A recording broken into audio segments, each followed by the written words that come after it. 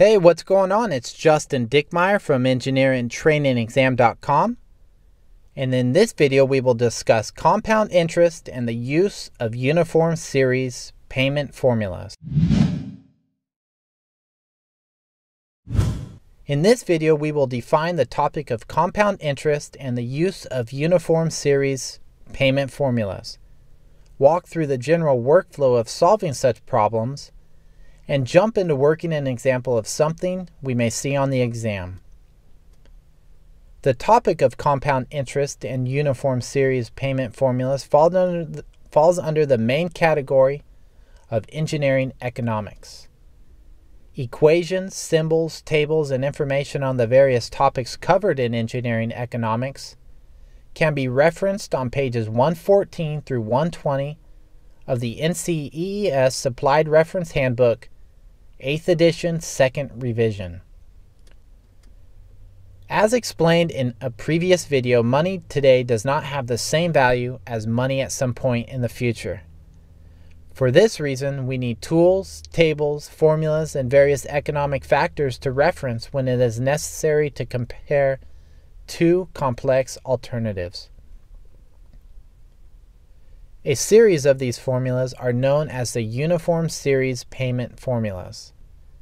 These formulas take a uniform series of transactions continuing over a specified period of time and converts it into a single equivalent value at some other point in time. A uniform series of transactions are often referred to as an annuity and denoted with an A. Recall that we are concerned with the interest when using these formulas, and more specifically, the compound interest. The compound interest is the interest for a period calculated off the principal and interest from a previous period. All engineering economic analysis is based off compound interest, and for that reason, as we will see, special tables with various pre-calculated conversion factors have been developed for our use. So let's run through a general workflow. The goal of any uniform series payment problem is to determine what single monetary value would be equivalent at some other point in time based off specific economic factors. The first step to solving a uniform series payment problem is to determine the various factors of importance. These factors include, number one, the magnitude of the series to be analyzed. Number two, the equivalent value to be determined, future or present value. The interest rate. And number four, the number of periods. Once these variables are defined, we can solve these problems in one of two ways. Either by using the uniform series compound amount formula found in the table on page 114 of the NCEES Supplied Reference Handbook, 8th edition, 2nd revision, or by using the functional notation version of the equation and referencing the compound interest table starting on page 116 of the NCEES Supplied Reference Handbook. So let's run through an example. A local community college invests $100,000 of their yearly revenues into a money market account at the end of each year. If the account has an 8% annual yield, how much money will be in the savings after 8 years? So here's the solution. The goal is to determine what payment would be equivalent 8 years down the road had the college invested uniformly a series of $100,000 annually at an 8% annual yield. Like we established earlier, this can be determined in one of two ways. Either by using the uniform series compound amount formulas, or using the functional notation version of these formulas and referencing the compound interest tables.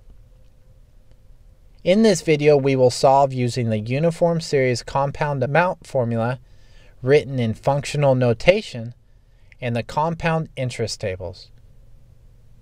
In this problem, we are converting the uniform series into a future value, which is important to know and to note when we go to reference the compound interest tables.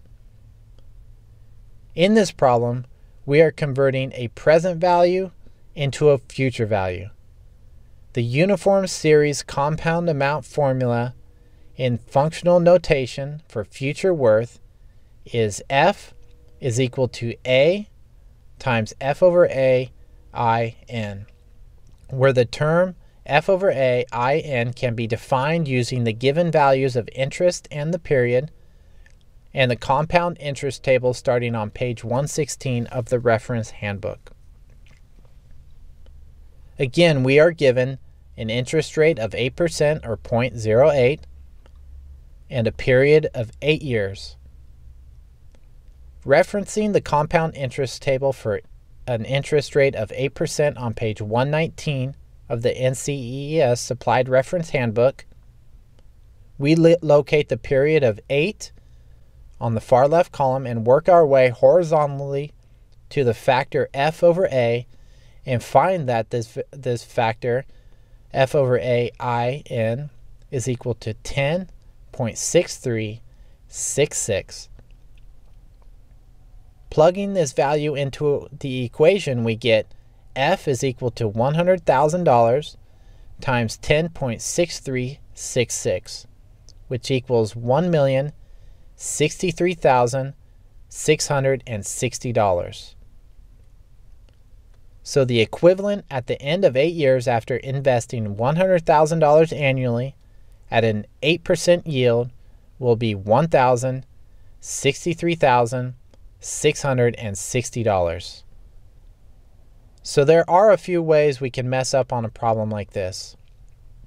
When using the compound interest tables, it is important to make sure that you are referencing the correct term. It is very easy to jump columns and use the value defined in the AF column instead of the FA column. In the same way, it's very easy to reference the wrong row for the number of periods. We may be able to catch this mistake when we see that our answer is significantly off base, but sometimes using the wrong ratio or period isn't always so evident, making it crucial that you are paying attention to all the terms. Well, that's it for this video. Do you know anybody that would benefit from this lesson? If so, let's try to reach out and help others by sharing this video with them. Also, take a second to like this video and leave a comment and tell me how it will help you move forward in your goal of becoming a professional engineer. And finally, type in engineerintrainingexam.com into your URL bar and visit the site to download for free the transcript to this video along with the example problem and solution we worked. While you are there, you can also sign up for the free EIT Academy Bootcamp, 137 pages and over 50 practice problems and solutions to get you on track to passing this exam.